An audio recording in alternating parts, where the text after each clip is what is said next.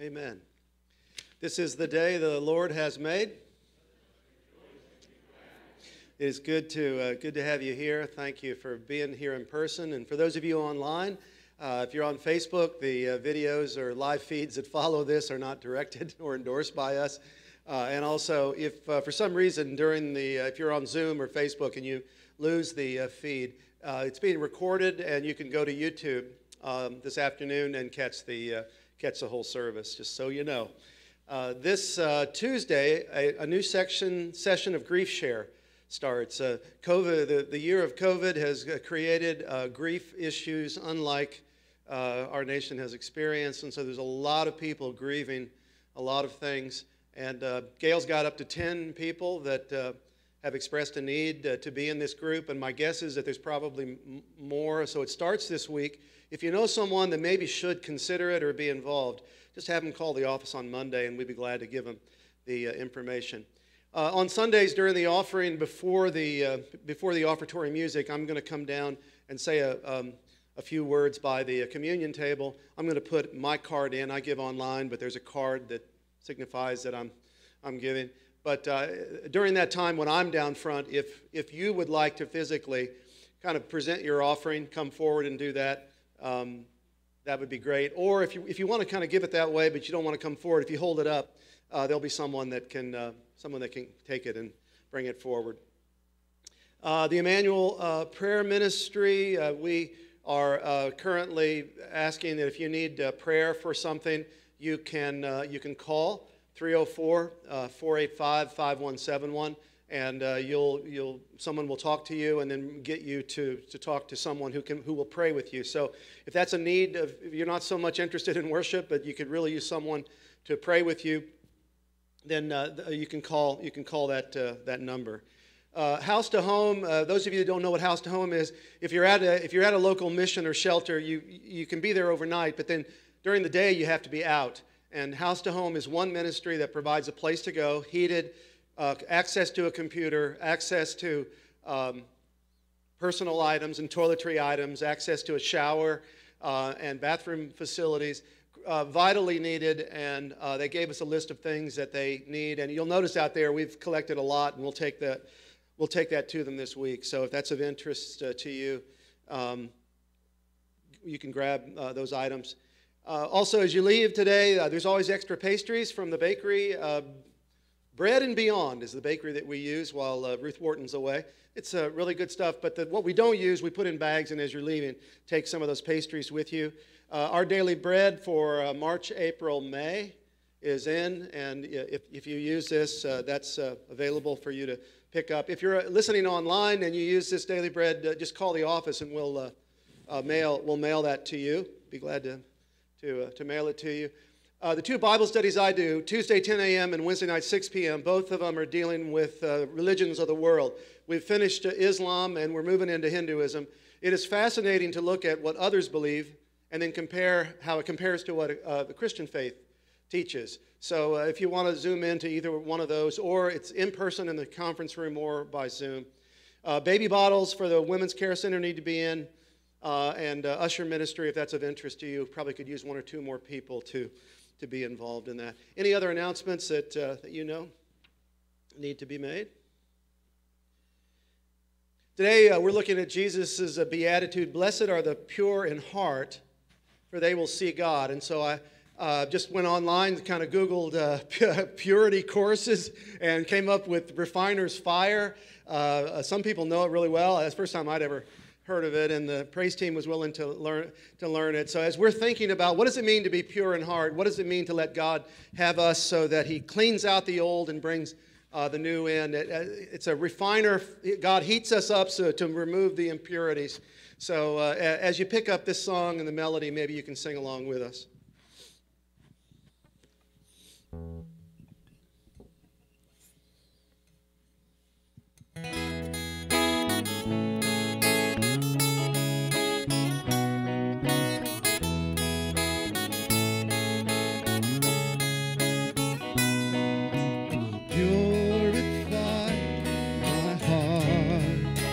Let me be as gold and precious silver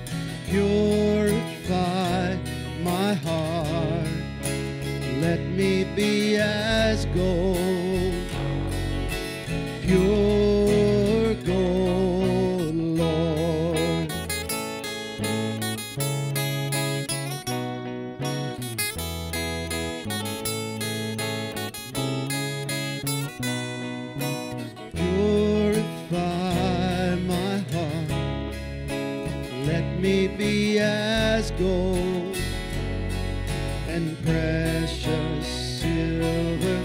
Purify my heart.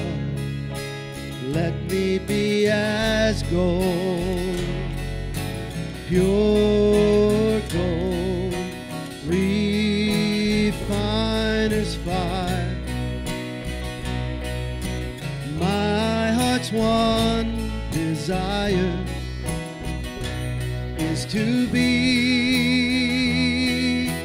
holy, holy, set apart for you, Lord.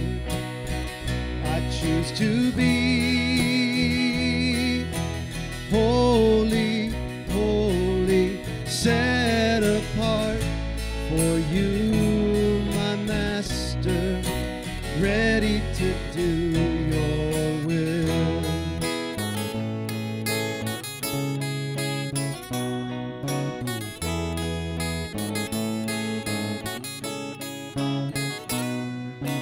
Purify my heart, cleanse me from within, and make me holy. Purify my heart, cleanse me from my sin. Deep within, refiner's fire. My heart's one desire is to be holy, holy, set apart for you, Lord. I choose to be holy, holy, set apart for you, my Master, ready to do your will. Yes, I'm ready to do your will. Lord, I'm ready to do your will.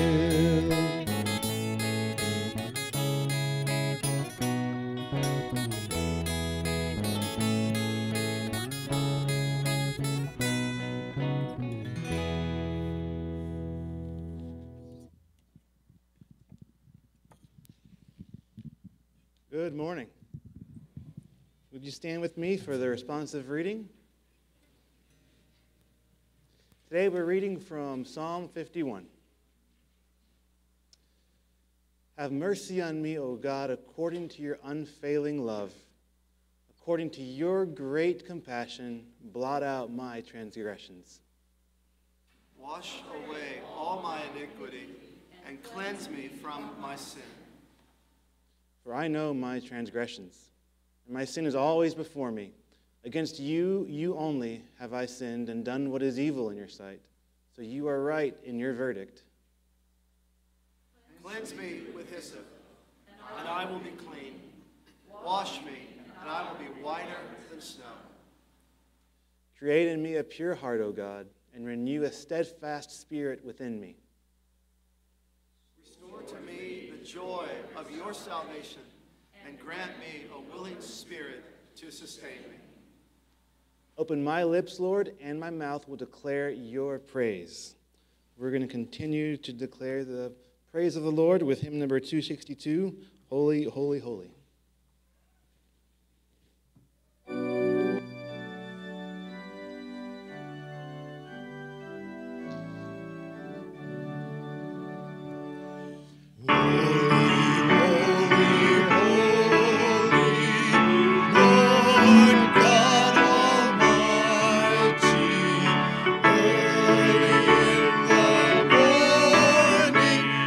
Song shall rise to thee.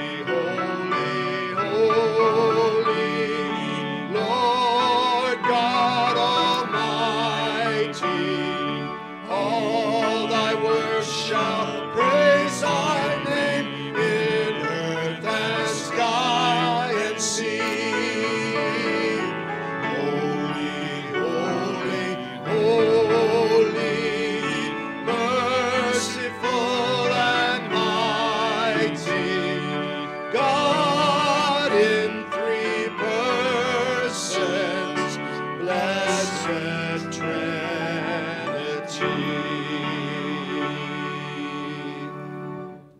Pray with me now.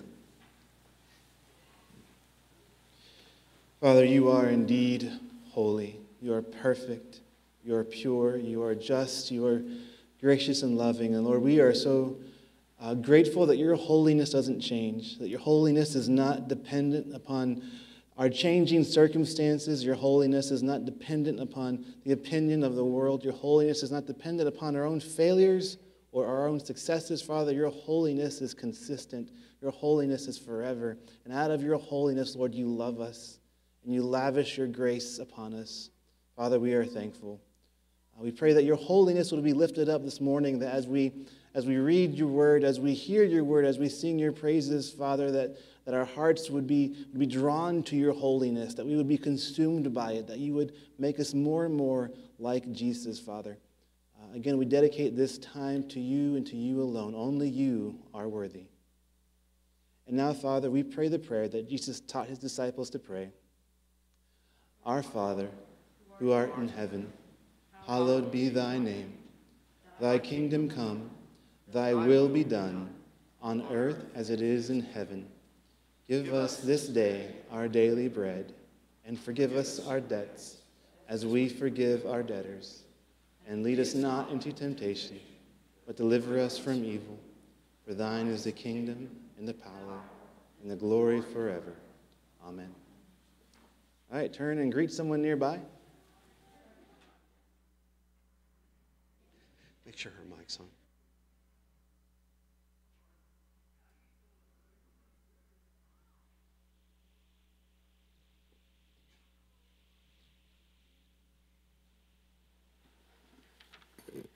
This is exciting. I've never actually stood up here before, so. Okay, kiddos, will you come up to the first row, please? And before we start, because I will forget, we are going to leave after Elena sings a solo. She's not in here right now, but she will be eventually, because she's going to sing a solo. But I wanted to actually tell you guys about something kind of exciting. I'm sorry, let me move this. Sorry about that. We are having Children's Rally. So I wanted to make an announcement about that. This year, we are... I know about the rally. Oh, hey, Jamie. You want to tell us about it? Yes. Okay, go ahead. Sorry. Spring's Children Rally at Parchment Valley on March 6th, 10 a.m. to 3 p.m. is for kindergarten through 6th graders. This will be an in-person event with a limit of 100 participants. Jamie, I'm sorry. I couldn't hear you. What? You can't hear me? You can't, I couldn't hear you. I'm sorry. Are you sure? Yeah. I think I can hear you now. Go ahead. Anyways, current COVID-19 precautions include mask wearing will be followed. If registered before tomorrow the 22nd, the cost is $13. The cost is $25 after that date. There is an online option which costs $20, though the materials won't be made available until some point after the live event. Let Sarah Stephen know if you are interested. Goodbye, non-fabric people.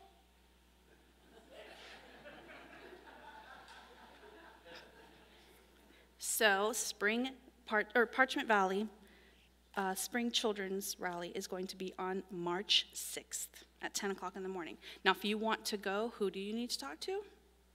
Sarah Stevens, okay? Let's pray. God, thank you so much that we are able to enjoy time together here in church. And God, that we're able to have the opportunity to see each other and get to have Children's Rally. I do pray, God, that even though we have COVID and we have a lot of the things that we're going through, God, that you're faithful and that you're taking care of us, that we're being safe and that you are in control. Thank you, God, so much for who you are and how you have protected us. In Jesus' name, amen.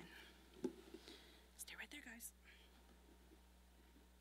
In February, we have been asking if you have a prayer partner, and it's something that we've done for years. All of you that have contacted me, you've said, hey, I already have a prayer partner, and I've made note of it, and keep a list of that. And then some of you have contacted me saying, hey, I would like one. I haven't lost that. I'm waiting until this Sunday when I get the final numbers. And a lot of you haven't responded to that at all, simply because it sounds weird. But think about it. It's nice to have one other person in the church that's committed to contacting you. I think a lot of you don't respond because the idea is that you're somehow going to have to share your heart, or you're going to have to expose something personal about you, and you're not prepared to do that. It's just the idea here is simply to have someone coming alongside you through what's been a difficult year, and you simply can share whatever is on your mind. A lot of people do this by text. My prayer partner will text me and say, here's what's going on in my life, what's going on in yours, and I'll text back, and then we pray for each other. We don't even call. Occasionally we call, but that's kind of the extent of it. But it's always good to know there's someone else kind of thinking of me and praying specifically. So if that's of interest to you, fill out the form, the insert that's in the bulletin, or let me know, or call, and we'll connect you to someone. We can do it all year long, but in February, around Valentine's Day, we always try to. And by the way, you commit for 1 year to make one contact a month. Not a big commitment. Obviously, people typically make more contacts than that, but every February you have a chance to say, hey, it's not working, and you can try something else. So it's not a forever commitment. I'm going to ask John to come forward and just give you a kind of an update on the Zoom interest meetings.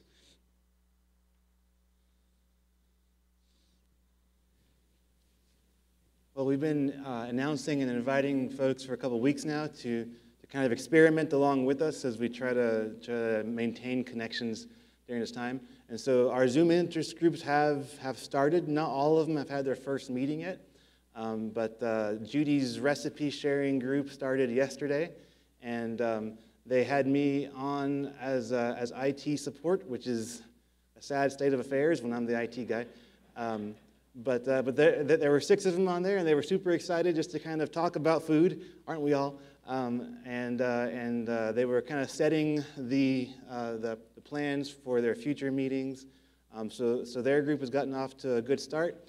I'm sure there's more space available in their group if anyone wants to join and talk about recipes. Jane Hulse emailed me yesterday, and she has 11 people signed up for her and Rhonda Johnston's crafting group. I think they have one more spot available, so if you would like to join their group still, and they're going to be sharing different crafting ideas with each meeting, so that one seems to be the most popular one. I am going to be starting one with one of our students, Nate McPeak. He and I are going to start next Monday, not tomorrow, but next Monday, teaching and facilitating a group around the idea of family game night. Around the idea that sometimes can be hard for families to spend time together apart from their screens. And so we're going to use our screens to encourage some positive family time. It's not just for families. If you're single and don't have a family for some reason, you're welcome to join us as well and just play some fun games with us. And then the 4th group is by Joe Stevens, who is going to be bringing some discussion around the idea of creative writing. He said in the first service, you don't have to be a writer. You don't have to have your own work. If you just like listening to other people's poetry or reading other people's writings, it's just a chance to kind of come together and share creative ideas. Whether you enjoy creating them or experiencing them, Joe would be happy to have you in his interest group as well. These are the only 4, I think. Well, Kurt has another one, so there's 5 that we have going on right now that are beginning to come together. We hope to offer more. So if you have a hobby or an interest that you like to talk about, and you didn't hear me talk about it just now, by all means, please let myself or Judy Prater know that you would be interested in bringing a group together around whatever hobby or interest you have, and we will do everything we can to support it and to get you going. So again, the whole vision is to maintain connections, to maintain our fellowship together as the community and the body of Christ.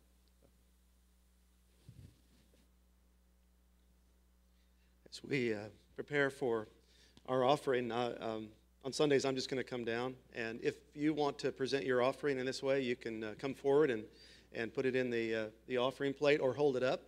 And if anybody held it up, John, I was going to have you be the retriever.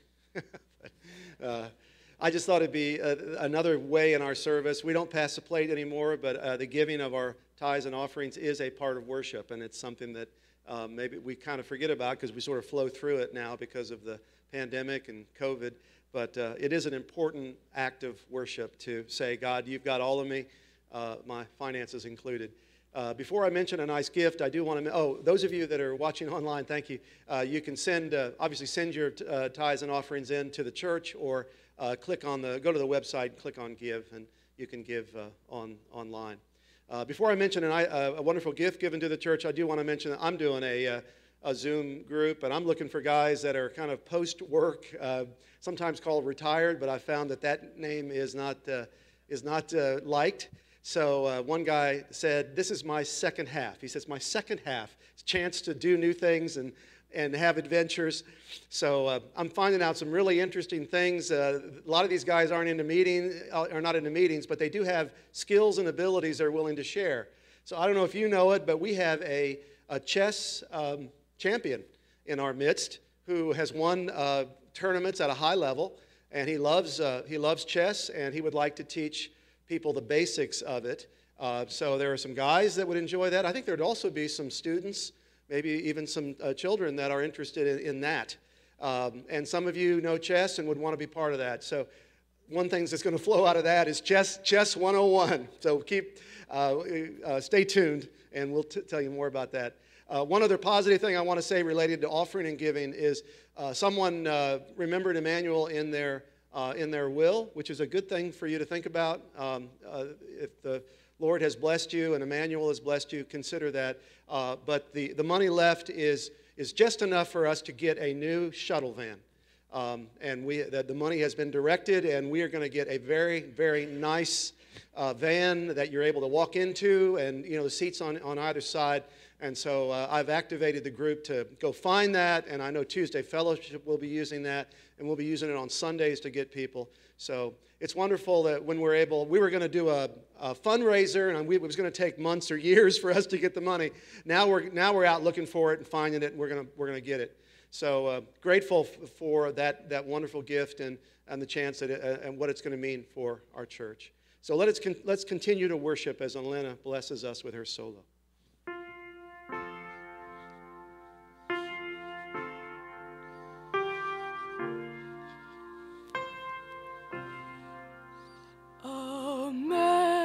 Amazing grace, how sweet the sound that saved a wretch like me. I once was lost, but now am found. Was blind, but now I see.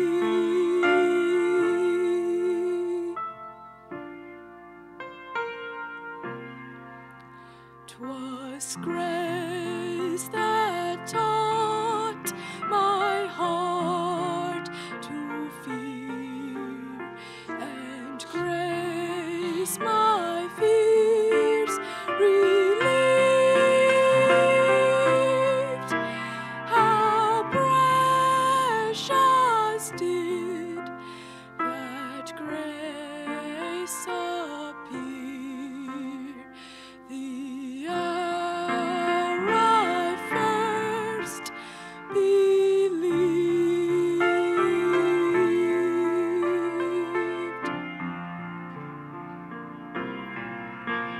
Through many dangers, toils, and snares, I have already come. 'Tis grace hath brought me safe thus far, and grace will lead me home.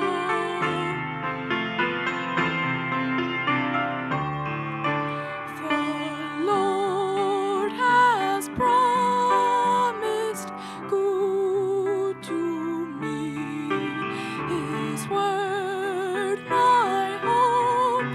seek yours. His will my shield and portion be, as long as life endures.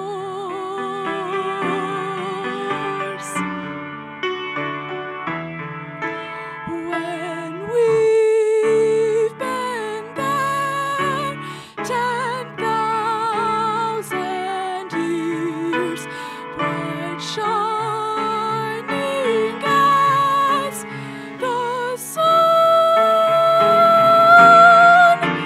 we've no less days to sing God's praise than when we first begun.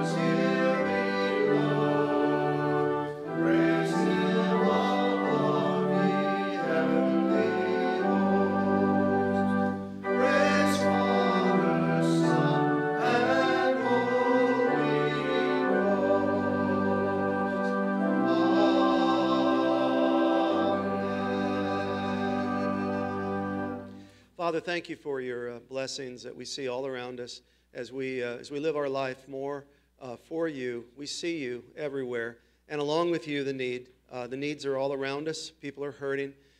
People are struggling, and we pray that we'll have enough of faith to enter into those situations, and that we will pass along the blessing and the resources that you've given to us to others. We pray it in Jesus' name. Amen.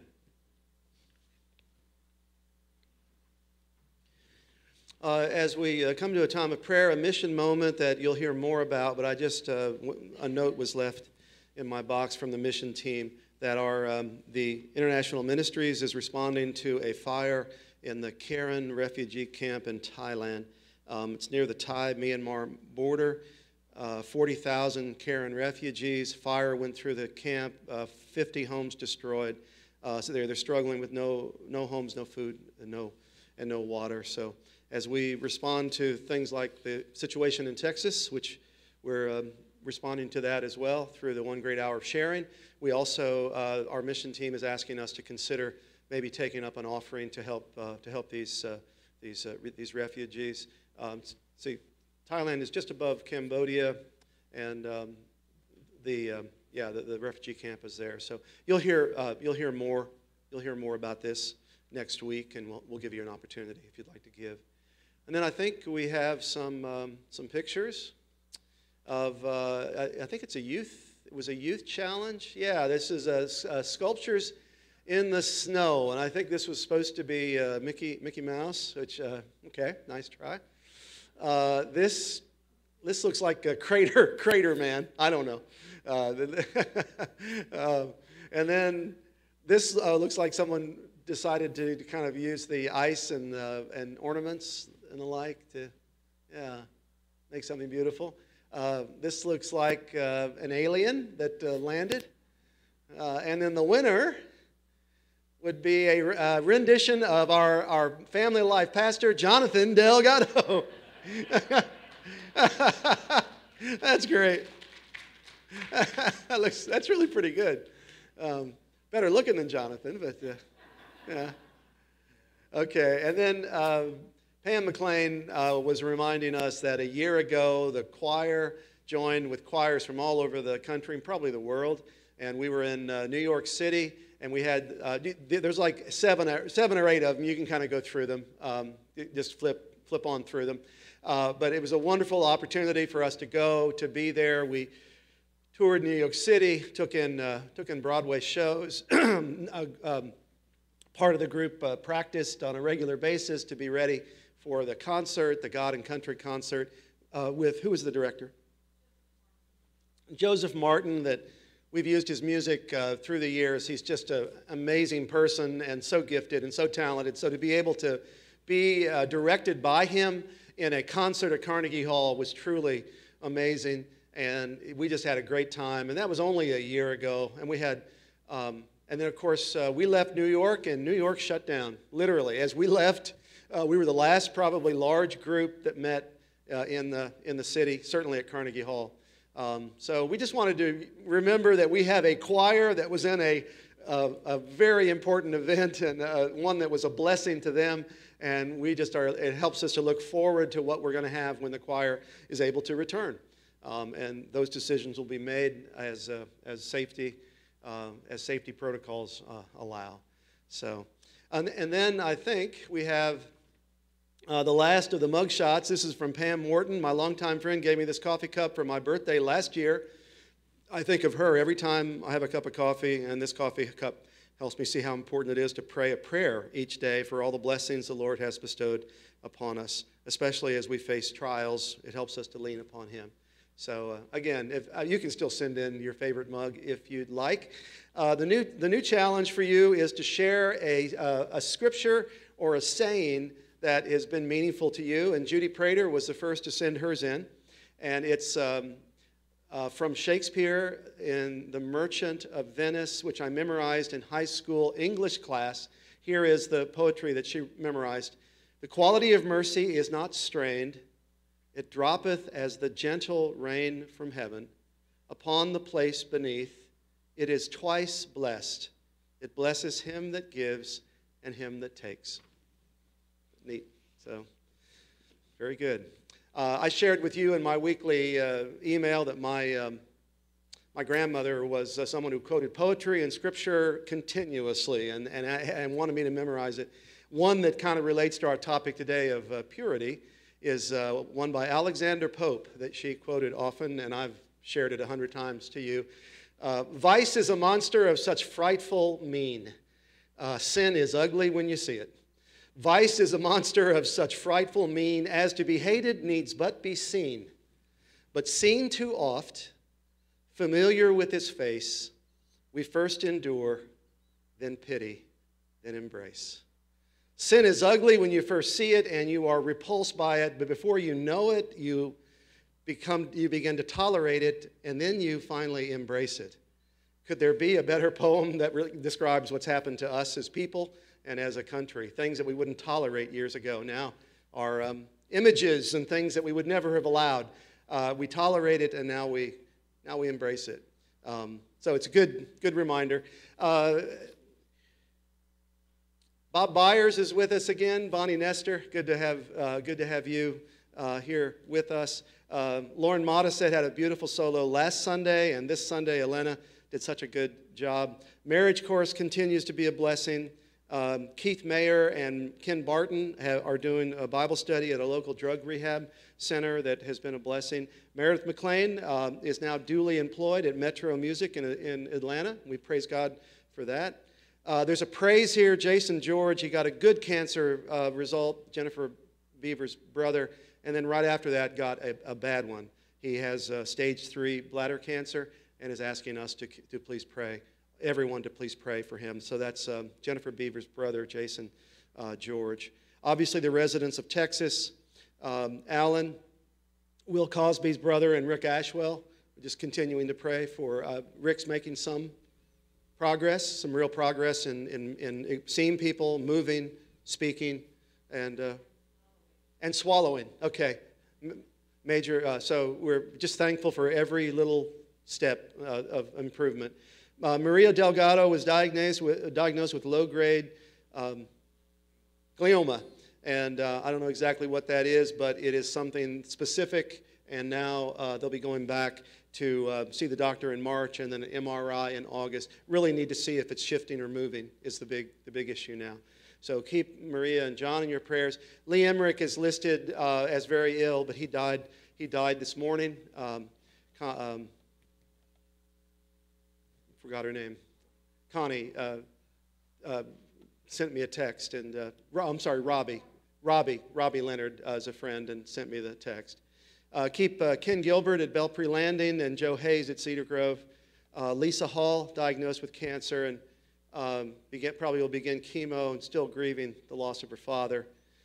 Mike Hayden, blood infection that's taken its toll on a valve in his heart. They're going to have to go in and replace that along with other things he's dealing with. So there's a lot going on there for he and Cheryl. Blaine Hess will have some procedure related to kidney stone in the near future. And then Tammy Reynolds Kelly, she continues. She was so weak at the end of the week that she couldn't get up and use her walker. So that's not a good sign. She's asking us to pray for strength so that she can get up and move.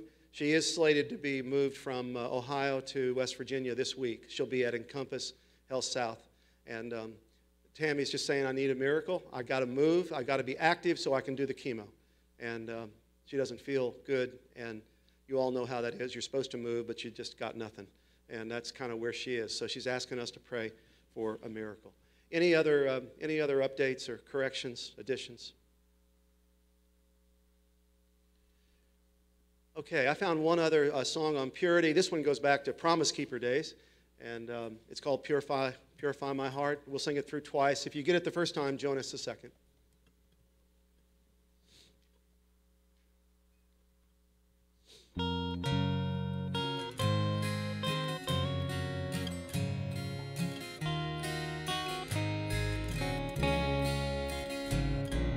Purify my heart, touch me with your cleansing fire, take me to the cross. Your holiness is my desire. Breathe your life in me, kindle a love that flows from your throne. Oh, purify my heart, purify my heart, purify my heart.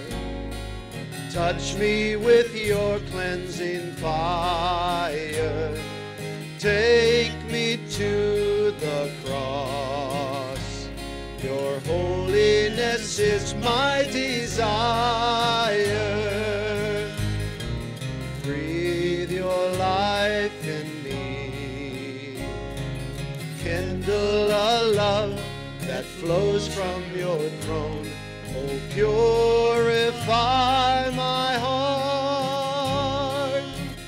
Purify my heart. Father, this whole service we've been reflecting upon your holiness and the fact that you are indeed holy and that you dwell in what the Bible calls unapproachable light. And yet we are mindful of the fact that although you are holy, you have come to us. Father, a big difference between Islam and Christianity is that they believe that Allah remains transcendent and high and mighty and in many ways mysterious and unknowable. But you chose to come and be born of a woman and to live a life here. The one who created the world became the light that dwelt among us. And you are the light of the world, and those who know you will never walk in darkness. And you have said to us that we are the light of the world. And as we serve and as we share, we shine a light and we direct people back to your glory. So we would ask today, Father, that anything that is in us that is unclean, that is impure, it clouds our vision and it keeps us from seeing you and knowing you and worshiping you. So we would ask that in this brief time that we have to reflect upon Jesus' words, that we might reflect about our own lives and get a sense of whether or not we are pure in heart so that we can see you. Be with all those that we've mentioned. Each one is going through a crisis which has turned their world upside down, or they're dealing with the fear and uncertainty of procedures and scans and all the things that go with not knowing. We pray that we'd come alongside each one, that we would show love, care, and concern, and that we would support each other. Thank you for those that have gathered in person here in the sanctuary, and thank you for those that have taken the time to come on and listen to us via Zoom or Facebook or later through YouTube. We pray that something of this service is a blessing, and so we offer it all and ourselves to you. In Jesus' name, amen.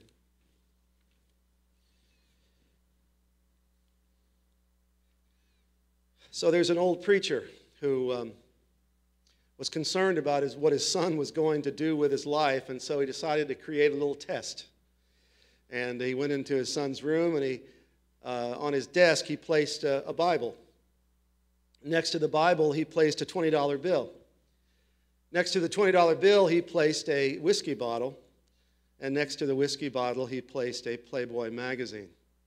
And he said to himself, if he picks up the Bible, he's probably going to be a preacher like me. If he picks up the $20 bill, he's most likely going to be a businessman or a banker. And he said, that's okay. If he picks up the bottle, he's probably going to be someone who drinks and parties a lot. And if he picks up the Playboy, he's probably going to become one. Then the old preacher waited for his son to come home, and he hid behind the door as the son entered the room. The boy walked over, looked at his desk, put the Bible under his arm, took the $20 bill and put it in his pocket, opened up the whiskey bottle, poured himself a drink, and then casually opened the magazine to take a look. The old pastor was disgusted and muttered to himself, Lord, have mercy. He's going to run for Congress.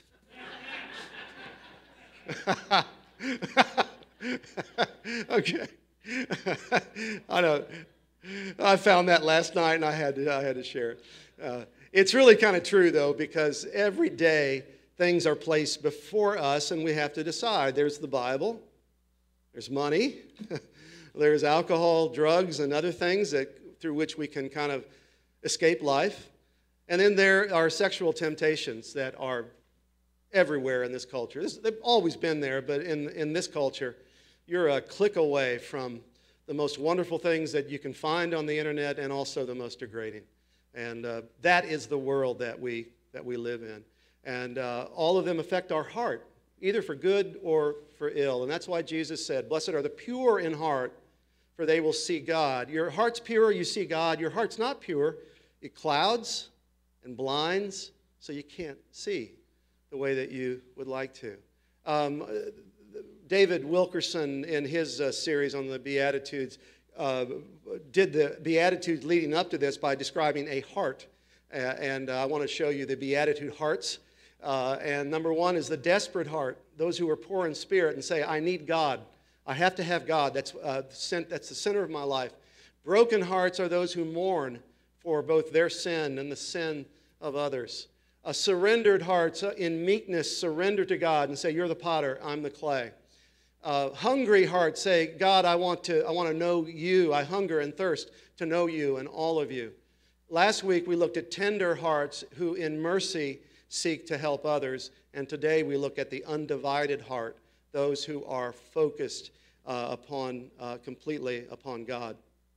We hear this phrase, and I grew up with it, you need to accept Jesus into your heart. We need to accept Jesus into our heart. I think there's a slide to that effect. Is there? There we go. We received Jesus into our heart. And I remember I read about a child who was told, you need to invite Jesus into your heart. And he literally looked at his chest and said, how's he going to get in here? How's he actually, he's thinking of it literally. How's Jesus going to get inside me? And then a mom was telling her young daughter, you need to invite Jesus into your heart. And the daughter, in the story I read, bent over with her ear to her mom's chest. And she said, I think I can hear him inside you. And he's making coffee. I think I can hear him. We invite Jesus into our heart because the heart is the center of everything about us. In the Bible, it says, man looks at the outward appearance, but the Lord looks at the heart. We're told in Proverbs 3, trust in the Lord with all your heart and lean not on your own understanding. Ecclesiastes 3 says, God has placed eternity in the human heart. Jeremiah says, you will seek me and you'll find me when you seek me with your whole heart. And Romans 10 says, for it is with your heart that you believe and are justified. So our heart is more than just our emotions, our choices, our mind. It's a place where all of these come together, and it is the control center. So the Bible says, guard your heart, for it is the center. It does everything. It allows you to be who you are. And then I think of purity. Blessed are the pure in heart. And there's a slide on purity there that you can bring up. Purity means to be free from, the word literally means to be free from impurities. So the idea is of gold or silver that is heated up, and then you take the impurities, the dross, and it's purified as the impurities are taken away. The word also has this idea of being focused and undistracted. Instead of having compartments where you have your family here and your church here and your work here and your personal life here, a pure person is kind of all integrated. God is in every room. You don't compartmentalize your life. You are your life, and God is in the center of it, and you're focused on Him. And then there's a sense in which that pure relates to holy, and holy means one who is set apart from not set apart in the sense of being better than, but set apart in the sense that I'm not going to engage in things or look at things that will dishonor God or corrupt me. So Jesus blessed the pure, but purity is not popular today. If you say that someone is as pure as a driven snow, it means that they're naive, clueless, or out of touch. People who strive for purity are often considered uptight, negative, narrow-minded, afraid to have fun, and simply out of touch. If you desire purity, then you're out of it. But then look at someone who doesn't care about any of these things and how they live, and the things that they do, and what comes back to them. God is holy.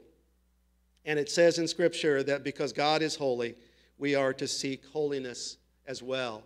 And Romans 12 says, do not conform to the pattern of this world, but be transformed by the renewing of your mind. And so when Jesus said, blessed are the pure in heart, for they will see God, what he means is, blessed is a person with undiluted devotion who is completely committed to staying focused only on God. That person will not be blinded by the sin of the world, but will be constantly and will continuously see God in all of his glory. That's what Jesus is trying to say. So just a few random thoughts on purity here that came to me. As we seek to be pure in this world where there's so much impurity, number one thought is simply that purity is progressive, meaning that if we're going to be pure, it's got to be something that's proactive. You can't be passive about purity. You can't okay, I'm just going to go out in the world and whatever comes to me, and I don't have to do anything. There's a battle going on, but I'm not even going to try to fight it because I'm just going to let it come. Well, the example that I think is every day, most of you take a bath. Okay, I was joking in the first service that if I decided I wasn't going to bathe anymore, my guess is the staff would have an issue with it, and then the deacons would probably take me aside and say, when we hired you, we kind of assumed that you'd deal with a certain level of hygiene. You take for granted that you're going to bathe your external body and cleanse some of the impurities from your body on a regular basis. We understand that, and when you don't, it's easy to kind of know that it hasn't happened. But that's the same thing on the inside. We need to be cleansed on the inside as well, and that means calling out to God and confessing things when they're not right, and maybe having someone that will help us. A lot of people think, hey, I've been purified. I came forward in a church. I received Christ. I got baptized. I've been made pure. And what they've done is they've confused justification with sanctification. We come forward, we receive Christ, we get baptized, and we are justified by faith. And we're forgiven and made right with God. But then the Spirit comes in, and the Spirit wants to continue this work. It's called sanctification, where every day we call for the Spirit to come in and move in us. And we want to think God's thoughts, and we want to think on things that are pure and lovely and true and right and admirable. I want my thoughts to be, God, your thoughts. And it's a daily kind of a process. So it's a daily moment-by-moment struggle to say, God, please wash me. The image I got that came to me this week, because it's snowy, and as the snow melts, and if you're out driving as the snow is melted and there's salt on the road, and you're behind a car that's throwing up salt spray, how long can you drive before you have to put on your windshield wiper? Okay, when this snow begins to melt and all the ice that they put on it, and someone is in front of you and they're throwing up that salt spray, you have to have windshield wiper fluid. I've had to pull over and walk somewhere to get the fluid because your windshield becomes totally covered over and you can't see. That's how important it is. And so you can't keep driving when your windshield is completely covered. And yet some of us do. We never do that process where we turn on the Spirit to let Him cleanse us. Baptism is kind of the ritual here that relates to this. A person in baptism goes under the water, and there's a sense that I want to die to the old, and I'm leaving the sin and the impurities in the water, and I'm rising up then in resurrection power. That symbolism of dying to self and rising in new life. And so we have baptism as a symbolic aspect of our worship that relates to that purity. Martin Luther, the reformer, is said to have begun every day by saying, "I am baptized." And by that he was saying, God, I know that you have cleansed me, and I want to continue to be pure. So purity is progressive. Secondly, purity is perceptive. And by perceptive, I mean the pure heart can truly see how dirty their lives are. One of the evidences that we possess a pure heart is that we begin to see and feel the sin that's in us, and we mourn because it's bad. Purity allows us to see God and, by contrast, ourselves more clearly. The image I'd give you here is imagine you're living in a dark house. The light bulbs are out. You've got thick drapes over the windows. And you're living there from day to day. And as you live in this dark house, you don't really know if the trash has gotten into the trash can. You don't know if there's a spill on the carpet. You don't know if the crack on the wall or the foundation has gotten bigger. And so you're kind of living there, but you really can't see the effects of your living. And then God comes in and He puts light bulbs in, and He throws back the thick drapes. And the bright sunlight shines through the windows. And what is your first thought when that sunlight hits the house, that space you've been living in? Your first thought is going to be, this place is a mess, and I didn't see it. My eyes are open, the lights come on, and I can see I've been living in a pigsty. I could kind of smell it, but I couldn't see it. But now that I can see it, I want to begin to do something about it. John 3 says, this is the verdict. Light has come into the world, but people loved darkness. It's interesting. People love darkness and refuse to come into the light. Well, that's true. That's true of me sometimes. I know what's right, and I know what I should do. I know what the light is, and yet there is a sinful part of me that would choose to live in darkness simply because it's easier, and it's familiar, and it's what I know. I know it's not right, but I have a conscience still, but I choose to live in darkness, and then the Spirit begins to work on me and begins to massage my heart. And so purity is coming into the light. Paul says, now we see as through a glass darkly, but one day we're going to break through and we're going to see God face to face. Now we know in part, but one day we're going to know fully, just as we've been fully known. So purity is progressive. You take a bath every day.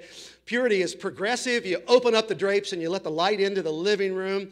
And then thirdly, purity means we can stop pretending. We don't have to pretend that we're something that we're not.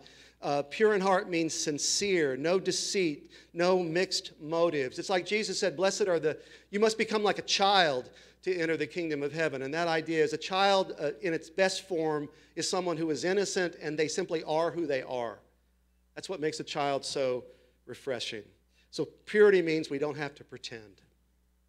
There was a guy who needed a job, and he saw where the zoo had an ad for someone that they wanted to employ. He gets there, and the zookeeper says, "This is kind of a unique thing, so we didn't really put it out in the public ad, but our gorilla has died, and we need someone to fill that exhibit until we get another one. It's like the most popular exhibit, and it kind of keeps our zoo open. So are you willing to wear the gorilla suit and kind of go along with this until we get a real one? And it paid really good money. And so the guy's like, okay, I'm all in. And he really got into it. The crowds would throw peanuts, and he would jump around and jump back and forth. And the more he moved, the more people loved it. Finally, he saw there was a vine. He starts swinging. He starts swinging back and forth, and he wasn't really good at that. So he swings out wide, and he lets go of the vine and lands in the lion's den. And this hungry lion is coming right at him, and the guy throws up his arms and says, I'm a guy in a gorilla suit, don't eat me. And the lion comes up and tackles him and says, listen, if you don't shut up, we're both going to lose our jobs. Okay. All right. I love that. Purity means we can stop pretending. What are you acting like on the outside that covers something that is different on the inside? Every single one of us do that. In Jesus' day, it was the Pharisees. The Pharisees went around complaining that Jesus' disciples didn't wash their hands. And they went to Jesus and says, hey, your disciples don't wash their hands. And if you want to be pure, you wash your hands, not just before the meal, but during the meal. They had these elaborate rituals where you'd wash your hands 100 times a day, all of it in a very formal way where the water would flow down and you'd show everybody, hey, I'm clean. And the Pharisees looked at Jesus and said, your disciples don't wash your hands. And Jesus says, it's not about washing your hands.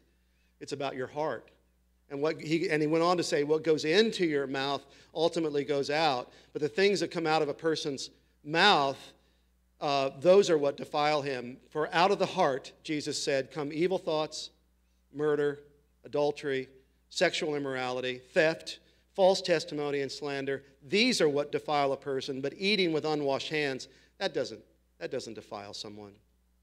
The idea here is if you and I could see our heart up on a screen, like an echocardiogram, what we're going to see is, I would love to tell you that if my heart were up on a screen, you would see this pure, godly, spiritual heart. But you know what you're going to see? You're going to see a heart that's confused. You're going to see a heart that struggles. You're going to see a heart that makes some bad decisions, and it clouds my thinking. It would all be up there. The world kind of tells you, follow your heart. Your heart is good. Your heart is clean. Biblically, people, we are born sinners, and we are sinners as we go through this life, but there's a process by which, by the Spirit, God begins to make us clean. But it's a process, and it happens day by day. Jesus said, out of the abundance of the heart, the mouth speaks. So if you want to know what's in someone's heart, what do they talk about? If you want to know what's in someone's heart, what do they do? How do they spend their time? How do they spend their money? That shows you where your heart is very, very clearly. Jesus said, many will say to me on that day, Lord, didn't we prophesy? Didn't we cast out demons? Didn't we perform miracles? And it's in one of the most scary verses in the Bible, Jesus will say to these people who apparently were very religious, he'll say, depart from me, I don't know you. So in other words, you can look spiritual, you can read your Bible, you can pray, you can come to church, but your heart is far away. And people, that's what Jesus is saying. Blessed are the pure in heart who are connected to God. Those people are going to see God. And then purity requires new priorities. Purity requires new priorities. What do you look at? How do you spend your time? It involves daily decisions that you make. Before the pandemic, we were spending about 8 hours a day in front of a television, a computer, and our cell. That's gone up now. We're up to 9-10 hours a day that we're in front of a computer. We can be exposing ourselves to some good things, but also I know we can be exposing ourselves to bad things, and it can really clutter our minds. This week I happened across a TV show. Some of you may watch it, called Hoarders. Any of you ever watch Hoarders?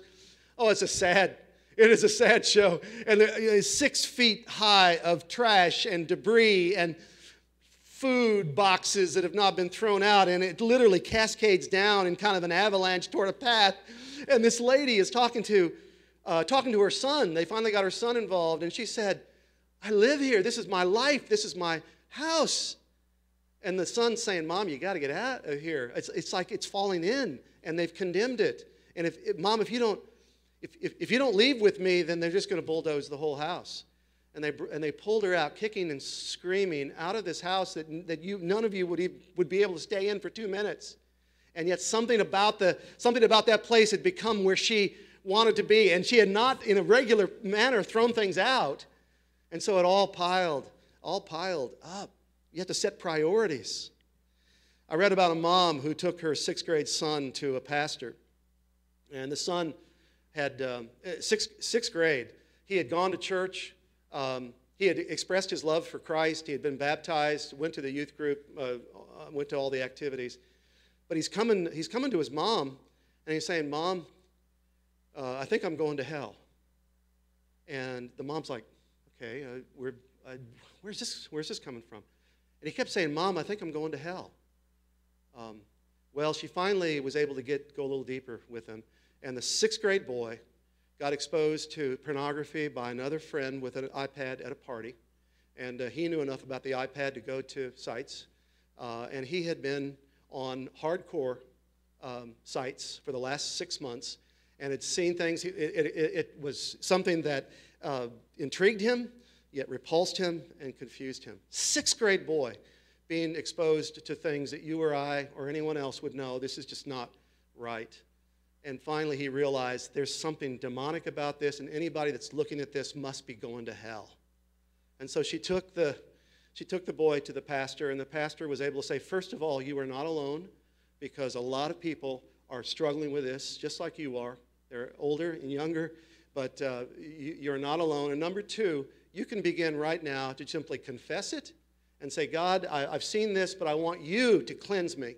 And you right now can begin to confess it." And he prayed with the boy and said, and you need to be accountable to your parents so that they have some idea of what you're involved with. So this is something where as parents we have to begin to we have to be more aware of what our kids are able to get involved with, and set some standards. If you have a central computer, put it out in a room, and there are some controls you can put on cell phones and iPads, but you have to begin to set some priorities, and that means being willing to throw some things out or stop doing some things that you know simply are not good or not right. Jesus said, if your eye causes you to sin, you should pluck it out, gouge it out, and throw it away. It's better to enter heaven minus an eye than to go into hell with your whole body. Is that not an amazing? If your eye gouge it out and throw it away. Better to enter heaven minus your eye than to go to hell with your whole body. And he's saying, listen, if you're looking at something that you know in your heart and in your spirit is not good and right and true and lovely, then remove it. And honestly, because we're so drawn to these things, you probably aren't going to be able to do this on your own. You're going to have somebody that you're accountable to. And that's why we never deal with this, because we don't talk about the impure things that we look at to other people. We're ashamed of it, so we don't talk about it, and it just continues on. And that brings us to the next point, is that purity is a partnership. And that just simply means that we can't do purity alone. You can't do it in isolation. You're going to have go to the next one. Purity is a partnership. I think there you go. Oh, well, that's one beyond that. That's fine. Jesus is saying in John 11, he calls Lazarus out from the tomb, and it's interesting. Lazarus comes out, and I've shared this before, but Jesus could have called Lazarus out in any way he wanted, but Lazarus came out with the grave clothes around him, and Jesus looked at Lazarus and said to the people around, "You unbind him and set him free." And so all of us, in a sense, we have these grave clothes around us, and we can't pull them off ourselves. And so Jesus says, you need other people to begin to help you with this process. And I'm hoping that we can develop relationships and prayer partners where you would have a person with whom you could just say, I know I'm involved in some things that in my conscience and my heart I know are not right, but maybe you could help me. There's a partnership. This week I read about a Christian leader that I've followed and read his books and looked up to for years. He has affected my ministry and my thinking. And this year it came out that he was a serial abuser of women. in the worst way. And I'm just devastated. I mean, I'll still read his books because the things he said were true, but it came out when they finally hired the firm to look into his life. It came out that he refused to let other people he refused to be accountable to other people. He never gave up his phone. He said, I'm the leader of this, I'm spiritual, I'm the one that runs this organization, and so no questions about what I'm doing. Well, he was doing horrible things. And he was able to cover it all over because he was a spiritual person who spoke all around the world, and if I spoke his name, you would know it. And I'm just devastated, but I'm also recommitted in my life to be accountable so that I maintain some purity and some integrity for whatever time that the Lord has for me in ministry. Because if this guy goes down in flames, I'm thinking, man, it can happen to anybody. You've got to have other people around you. And then purity is found by inviting in the presence of God. It requires a partnership. And the idea here is simply you can spend your life trying to avoid sin, or you can spend your time walking with Jesus. The Pharisee said, here are the rules. Do this, this, this, and this. Wash your hands, and you're clean. What did Jesus say? Jesus said, walk with me. And he walks with me, and he talks with me, and he tells me I have his own. And the joy that we share as we tarry there, none other has never known. The Pharisees say, follow the rules and you'll be clean. Jesus says, follow me, and we'll learn together, and you'll come to love me. If you want to be faithful to your wife, you know the best thing you can do is just fall more in love with your wife. Find times to be together. Find times where you develop that relationship. And then suddenly the other temptations won't be as strong. The temptations to adultery come when your core relationship is strained. And then suddenly you're very open to other options. And so all the temptations that we deal with are made stronger when we're not connected to God, when we don't love him, when we don't worship together. And so people, you don't realize it, but what we're doing right now, gathering in worship online and together, we are singing praises. We are praying together. We're worshiping together. We're focusing on God and on Scripture. And our hearts are being remade together so that we can be stronger, so that we can find purity. What would your life be like if you didn't have a church family and a place to worship and a place to be focused on God? We need this, and it's so important. Spoiler alert, I want to close with a reference from a movie called The Shawshank Redemption. It's a 94 movie with some graphic scenes, so I cannot fully recommend it. But it stars Tim Robbins, who is a banker that's been imprisoned. He claims he's been falsely accused for killing his wife. Robbins befriends another prisoner played by Morgan Freeman, and together they cope with the brutalities of prison life. Yeah, take that off. I'll get to that'll be my final slide. Just give me a logo slide right now. There you go. And Robbins learns of the money laundering that's going on by the prison warden, and he finally escapes with evidence of the crime by crawling through 500 yards of prison sewer pipe that went out under the wall into a stream. And there's a picture of him crawling through the sewer, and Morgan Freeman is talking over the whole thing, that he crawled through unimaginable sewage as he goes. And as he gets to the end of the pipe, he falls into a stream, and he goes under the water, and then he comes back up. And for a while there, the camera follows him as he's running through the stream, having been in the sewer pipe for 500 yards. He's running, and then as he runs, he pulls off his shirt, and his top his bare chest is there, and the camera pans right up on top of him, and his arms go to the sky, and the rain is pouring down, just across his head, and cleansing more of the sewer stuff that was on him. And he begins to weep, and he begins to cry. He's clean, and more importantly, he's free. And I watched that image last night again on YouTube, and I said to myself, that's it. In this culture, we are literally crawling through a sewer pipe. If you want to get free, you're just kind of going through the sewer pipe, and everywhere you look, there's something that's really not good and not helpful and not pure. It's everywhere, and we're crawling through it, and the only hope is literally to throw your hands to the heavens and say, God, I can't do this, but you can cleanse me. By your Spirit, as you rain down your Spirit upon me, you can cleanse me from within. I can't do it on my own. So God, you're going to have to cleanse me so that I can see you. So here's my Lenten challenge, that final slide. As we go through the 40 days of Lent, I want you to reflect on Philippians 4:8. Read this with me. Finally, whatever is true, whatever is noble, whatever is right, whatever is pure, whatever is lovely, whatever is admirable, if there's anything is excellent or praiseworthy, think about such things. That's the key, people, is for us to focus on what's true and noble and right and pure and lovely and admirable. This has been a year, and I've stayed connected enough with the news to be totally worn out.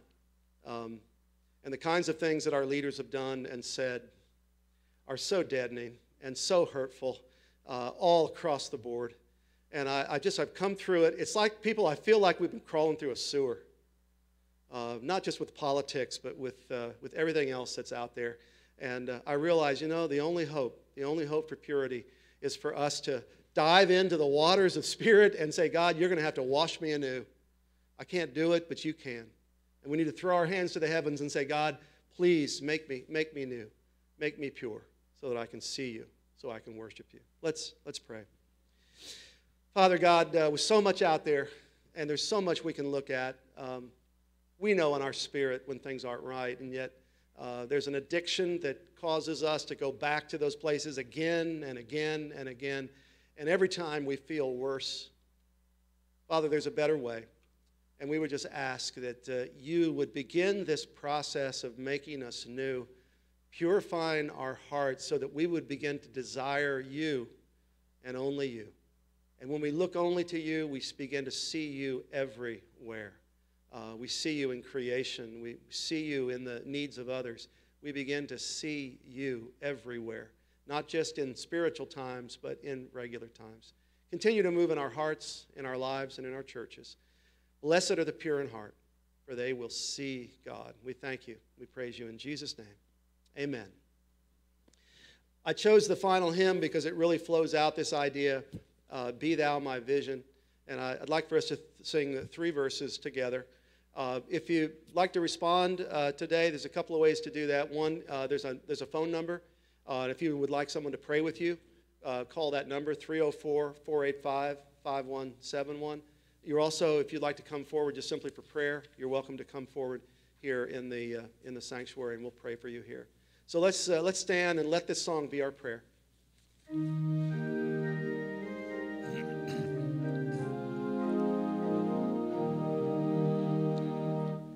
Be thou my vision, O Lord of my heart, not be all else to me, save that thou art. Thou my best thought by day or by night, waking or sleeping, thy presence my light. Be thou my wisdom, be thou my true word, I ever with thee, and thou with me, Lord.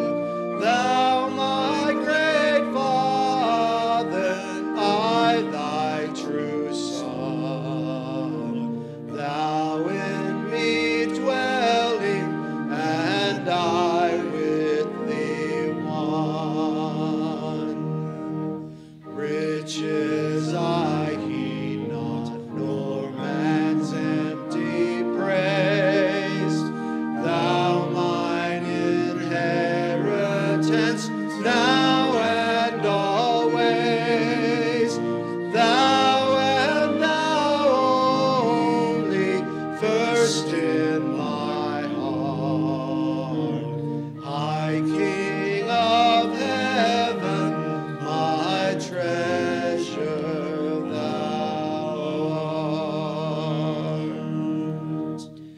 receive now the benediction.